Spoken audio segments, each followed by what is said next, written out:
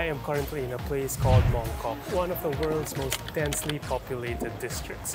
And it's part of what makes Hong Kong, Hong Kong. It's going to be filled with old and new buildings, thrift stalls and night markets, lots of food options, and a lot of neon lights, making it a street photography haven. And because it's already nighttime, I'm gonna be using my Sony 50mm f1.2 G Master so I can really open up its aperture and collect as much light as I can. I can really use faster shutter speeds because I'm mainly going to be hand-holding my photos for today, and I don't want to introduce a lot of camera shake and blur in the photos. So it's gonna be a really good lens for low light photography.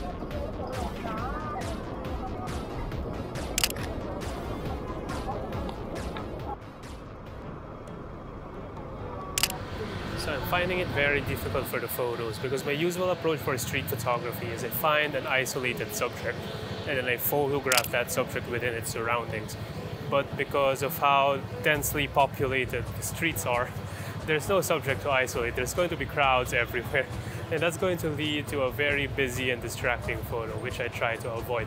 But that's going to be the challenge for today. And I mean, it's a really, really nice place. As you can see all around me, there's neon lights all over the place. There's buildings that are interesting to photograph, and the streets are pretty much so alive. So if you come to Hong Kong, then do make it a point to visit this place and then you experience Hong Kong to its fullest. My approach on this evening was to find out complementary or standout colors, as the nightlife in Hong Kong is quite vibrant, and just patiently wait for gaps among the crowds so that I can compose first and then try to get lucky. This scene with the neon light is really quite special in my opinion, though I clicked the action camera off too quickly for the POV, but I love how the yellow shirt of the man, greens of the truck, red neons plus the bonus reflection on the truck complemented each other.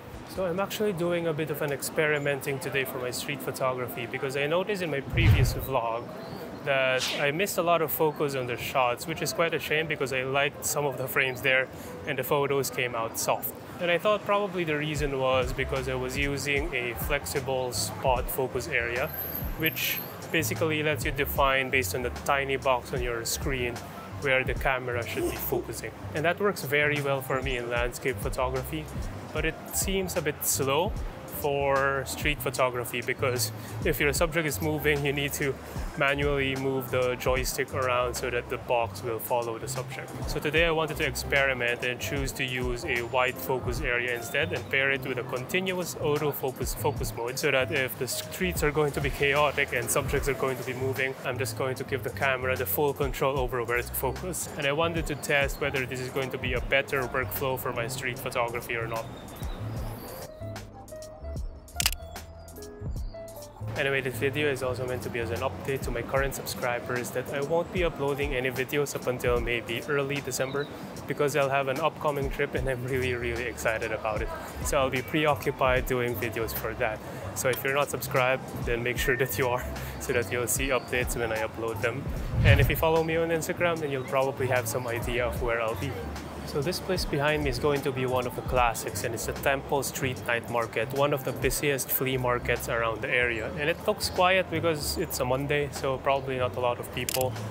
But it's quite unfortunate as well because there should be a classic photo from this side where there's going to be a parking lot and then I can go up for an elevated view of the entire street with this shrine entrance as well. But it looks like it's gone and I don't see any other looking points from that. And I'm just going to flash on the screen the photo I took ages ago of that exact view that I wanted to recreate for today. But I guess, yeah, for now, let's just walk around the night market and see what we can shoot. Shooting around this district proved to be an enjoyable endeavor as I figured the theme I can represent with some of the shots is going to be a combination of the old Hong Kong mixed in with the new modern ones. Let me know if you agree that I've captured the essence well enough. In all my photo taking, it looks like I walked so far I ended up 2 train stations away from the Mongkok district. And now I'm just walking my way back, and let's see if we can find other interesting subjects to photograph on that walk. But it's already quite okay anyway. It's quite breezy already, it's quite chill. It's like 19 degrees Celsius out, so it's quite comfortable for walking anyway. So quite enjoying this so far. The walk back showed some more interesting frames, and as I look back on the photos, it does appear I had decent focus and sharpness in the shots. So maybe the experiment about the focus area was successful. Though personally, I think I should play around more on the settings to see what really works for me, as I don't want to fully rely on the camera and want to improve on my technical skill set in handling it. But it's a start in understanding the different modes some more. Okay, so if you want to see more of Hong Kong districts, then click on this video where I try to overcome my social anxiety and ask strangers for photos in the business district. So I'll see you there. Thanks for watching.